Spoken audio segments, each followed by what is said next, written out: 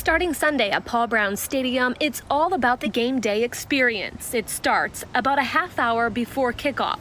Inside the jungle will be filled with music, surprises, and videos with familiar faces leading up to the game. You're going to see some bigger additions as well, stuff that's involved the fans inside the building.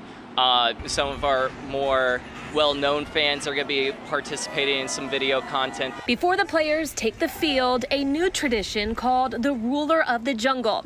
A ceremony will be held right before kickoff this weekend, honoring Bengals' first ever draft pick, Bob Johnson.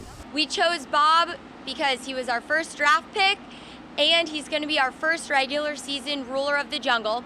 He's also the only Bengal to have his number, 54, retired in team history. As the players take the field, they'll be sporting new uniforms for the first time in 17 years. And that's something that the fans should absolutely want to get in their seats early on Sunday to see. We've got massive 12-foot tall, cryo-breathing tigers.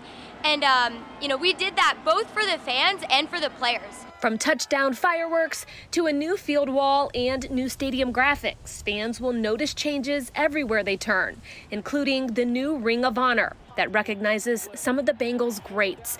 A lot of changes welcoming fans back to the jungle in hopes this Sunday's kickoff kicks off a season of wins. Natalie Clark, WLWT News 5.